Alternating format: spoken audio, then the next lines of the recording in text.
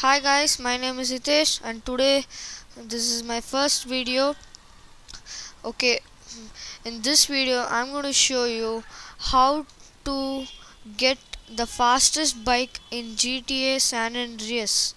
So first you need to go to the maps and you can see the current location where I am, and you can see a small boat over here connected to the railway track, and press T.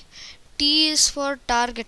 Okay, press it, T, put the target over there and drive it till there. So that is the location of the fastest bike in GTA San Andreas.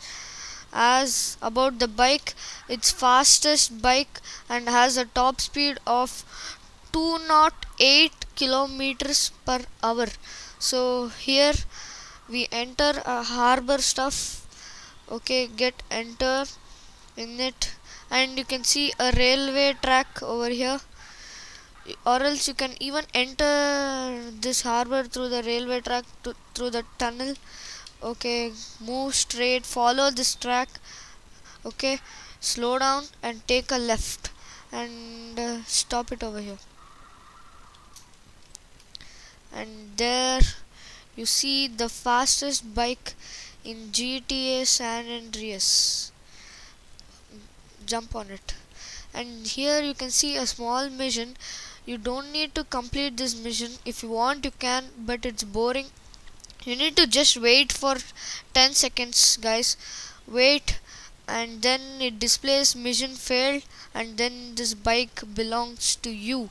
You can save it in your safe house now, and this bike completely belong to you. You can do anything in this bike. It's a awesome bike with a cool racing look. You can do wheeling with it easily. You can do stoppy. You can do anything with this bike. Okay guys, as I showed you the fastest bike in San Andreas and its location.